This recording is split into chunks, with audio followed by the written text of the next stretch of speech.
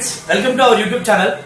Actually ఇవాళ మనం చెప్పుకునే సబ్జెక్ట్ ఏంటంటే అచీవర్స్ గురించి. అచీవర్స్ అంటే ఏంటంటే, అచీవ్మెంట్ అంటే ఏంటి? ఫస్ట్ ఆఫ్ ఆల్ అచీవ్మెంట్ అంటే ఏదైనా మనం అచీవ్ చేసుకోవడం, మన జీవితంలో ఏదైనా అచీవ్మెంట్ ఏమైనా కావచ్చు. ఒక చిన్న స్కూల్ పిల్లలకి ఏంటంటే వాళ్ళ క్లాస్ లో ఫస్ట్ రావడం ఒక అచీవ్మెంట్. ఆఫ్టర్ స్కూలింగ్ ఒక మనిషికి జీవితం సాధించడం ఒక అచీవ్మెంట్. ఒక అథ్లెటిక్స్ ప్లేయర్ కి ఒక రన్నింగ్ రేస్ లో మెడల్ సాధించడం ఒక అచీవ్మెంట్. ఇలా ఎన్నో అచీవ్మెంట్స్ ఉన్నాయి. ఒక చిన్న ఎమ్మెల్యేకి చీఫ్ మినిస్టర్ కావాలని అచీవ్మెంట్ ఉంటుంది, చాలా అచీవ్మెంట్స్ ఉంటాయి. కానీ అసలైన రియల్ అచీవ్మెంట్ ఏంటి అని తెలుసుకోవాలి. ఇది మన యూట్యూబ్ ఛానల్లో ఇవాళ అచీవర్స్ గురించి చెప్తున్నాం. ఈ అచీవర్స్ మీకు పూర్తి తెలియాలంటే డెఫినెట్ గా మా ఛానల్ సబ్స్క్రైబ్ చేయండి. తప్పకుండా మీరు కూడా ఒక దాన్ని అచీవ్ చేసుకుంటారు. ఓకేనా? ఇప్పుడు అచీవ్మెంట్ ఏంటంటే, అచీవర్స్ ఏంటంటే మనం తీసుకునే టాపిక్ ఏంటంటే రైట్ టు ఎడ్యుకేట్ ఆల్ అనేది. ఇప్పుడు మనకి అకార్డింగ్ టు మన కాన్స్టిట్యూషన్ ఆఫ్ ఇండియా అనేది 6 ఫండమెంటల్ రైట్స్ చెప్పాయి.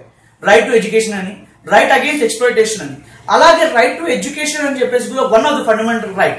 కానీ నా ఉద్దేశం ఏంటంటే, రైట్ టు ఎడ్యుకేషన్ అనేది one of the fundamental right అన్నప్పుడు మన రైట్ టు ఫ్రీడమ్ ఎలా అయితే రైట్ ఒక ఫండమెంటల్ రైట్స్ ఒక రైట్ అన్నప్పుడు, అలాగే ఒక సగటు ఒక citizen fundamental responsibility, fundamental డ్యూటీయే right to educate all.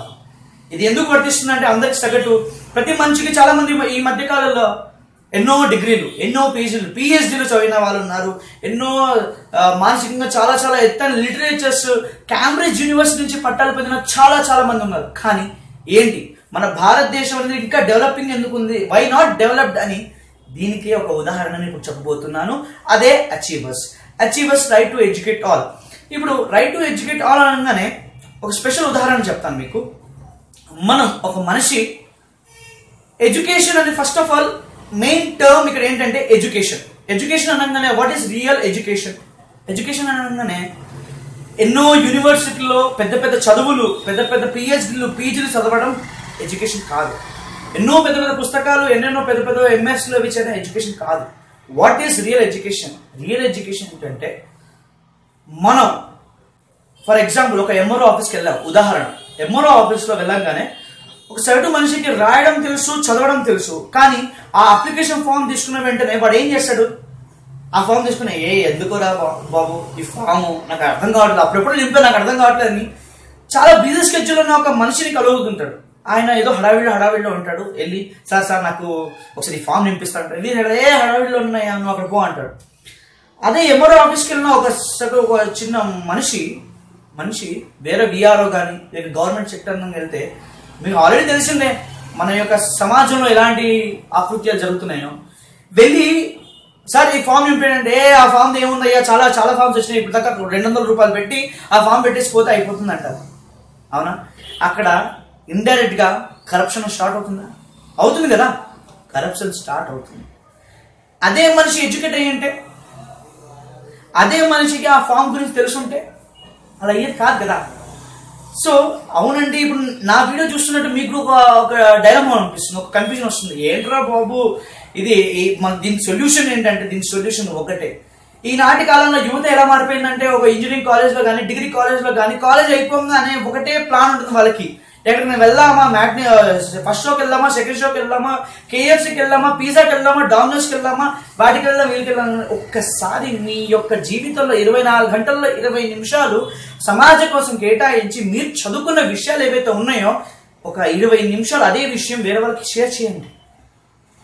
వాళ్ళకి అర్థమవుతుంది కదా ఎడ్యుకేషన్ వాల్యూ అనేది. మొన్నటిదాకా ఇప్పుడు నేను ఆ ఎగ్జాంపుల్ ఏంటంటే, నేను ఒక యూనివర్సిటీలో చదువుకున్నాను. ఎప్పుడు ఒకటే తప్పించేవాడిని, ఏంటంటే రైట్ టు ఎడ్యుకేషన్ ఆల్ అనేది. ఎందుకు గవర్నమెంట్ స్కూల్ అనేది చిన్నప్పటి నుంచి ఉదాహరణ నేనే. నాన్నకి ఇప్పుడు గవర్నమెంట్ స్కూల్ అనగానే, గవర్నమెంట్ స్కూల్ మంచిగా రెకల్ ఫోర్ట్ స్కూల్ ఉంది, ఓక్ వ్యాలీ ఇంటర్నేషనల్ స్కూల్ ఉంది, వై నాట్ గవర్నమెంట్ స్కూల్లోనే కదా పీజీ చదివిన వాళ్ళు, పిహెచ్డీ చదివిన వాళ్ళు, గవర్నమెంట్ క్వాలిఫైడ్ టీచర్స్ ని మనం నియమించుకుంటున్నాం. మన ప్రభుత్వాలు నియమిస్తున్నాయి కదా 60,000 70,000 జీతాలు ఇచ్చి. కానీ ఎందుకు అక్కడ 250 మంది పిల్లలు ఉంటున్నారు? కానీ ఎందుకు ప్రైవేట్ స్కూల్లో 1200 మంది పిల్లలు ఉంటున్నారు? ఎందుకు తెలుసా? మన ఆలోచన మారట్లేదు. మన ఆలోచన మారితే అన్ని మారిపోతుంటాయి. కానీ సగటు ఫస్ట్ పేరెంట్స్ అంటారు, గవర్నమెంట్ స్కూల్ ఎందుకురా, ప్రైవేట్ స్కూల్లో చూడు, పక్కన చూడు, రెకల్ ఫోర్ట్ ఇంటర్నేషనల్ స్కూల్ చదువుతున్నాడు, అక్కడ ₹1,00,000 డొనేషన్ ఉంటుంది, ఏముండదు. హై క్వాలిఫైడ్ టీచర్స్ ఉంటారా? చెప్పండి ఫ్రెండ్స్, చెప్పండి. ఉంటారు. కానీ గవర్నమెంట్ క్వాలిఫైడ్ టీచర్స్ ఉన్నారు, ఎందుకు మనం అక్కడ పంపించలేకపోతున్నాం పిల్లల్ని? ఎందుకు మీరు సెక్యూరిటీగా ఆలోచించట్లేదు? ఈ ఆలోచన మారడానికి మీ ముందుకు వస్తుంది అచీవర్స్ అనేది. ఇది ఒక రెవల్యూషన్ పార్ట్ అనేది మేము తీయబోతున్నాం. అంటే ఇప్పుడు ప్రతి యువత అర్థం చేసుకునే పాయింట్ ఇది. అందరు యువతలు, అందరు ఎడ్యుకేషన్ పర్సన్ కథలు రండి, అందరూ ఒకటి అవుదాం. ఇప్పుడు అచీవర్స్ అనగానే నా కాన్సెప్ట్ ఏంటంటే, కొంతమందికి ఎడ్యుకేషన్ అనగానే బుక్కులు పట్టి మేము చదివించామండి. ఇక్కడ కొంతమందికి స్పెషల్ ఇంట్రెస్ట్ ఉంటుంది, కొంతమంది డాన్స్ నేర్చుకోవాలి ఉంటుంది, కుంఫు నేర్చుకోవాలి ఉంటుంది, కరాటే నేర్చుకోవాలి ఉంటుంది, సింగింగ్ నేర్చుకోవాలి ఉంటుంది, కొంతమంది హైయర్ స్టడీస్ చేయాలనుకుంటుంది. మన దగ్గర చాలా మంది చదివించే వాళ్ళు చాలా, మన ప్రభుత్వాలు చాలా చాలా కృషి చేస్తున్నాయి మన లిటరసీ రేట్ పెంచడానికి. మనం వాటికి సహకరిద్దాం. ఇందులో ఏంటంటే, ఫర్ ఎగ్జాంపుల్ నేను అనుకుంటున్నాను ఏంటంటే, ఒక డాన్స్, ఇప్పుడు ఫర్ ఎగ్జాంపుల్ ఒక స్టూడెంట్ని తీసుకున్నాం, వాడికి డాన్స్ అంటే చాలా ఇష్టం. అనా నేను డాన్స్ నేర్చుకోవాలనుకుంటున్నాను, పెద్ద పెద్ద ప్రభుదేవలాగా ఇండియన్ మైకిల్ జాక్సన్ అవుదాం అనుకుని ఒక ఆలోచన ఉందనుకోండి, వాడికి ఏం చెప్తాం మనం? నాన్న, ఏదన్నా మనం సాధించే ముందు మినిమం ప్లాట్ఫామ్ ఈస్ ఎస్ఎస్సి అని చెప్తాం. అప్పుడు వాడు ఏం చేస్తాడు? కనీసం వీళ్ళు నాకు డాన్స్ ఒక ఫ్రీగా నేర్పిస్తారన్న ఉద్దేశంతోనే చదువుతాడు కదా. అలా చేయండి, అలా ఆశ పెట్టండి. మభ్య పెట్టడం తప్పు కాదు, మభ్య పెట్టి మళ్ళీ వాళ్ళకి తప్పకుండా మేము చేయిస్తాం. అంటే ఈ అచీవర్స్ లో డిఫరెంట్ పీపుల్ అనేది ఒక ఆర్గనైజేషన్ ఉందండి. ఏంటంటే different singers, different dancers, different karate sectors, ఎవరైతే మీకు టాలెంట్ ఉన్న వాళ్ళు కూడా ఈ ఛానల్ సబ్స్క్రైబ్ చేస్తుంటే మీరు కూడా మీ రిప్లైని, మీ రివ్యూస్ ని మాకు పోస్ట్ షేర్ చేసుకోవచ్చు, మీ టాలెంట్ ని మాకు షేర్ చేసుకోవచ్చు.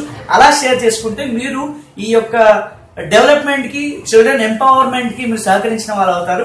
సో తప్పకుండా ఈ యొక్క ఛానల్ ని సబ్స్క్రైబ్ చేయండి.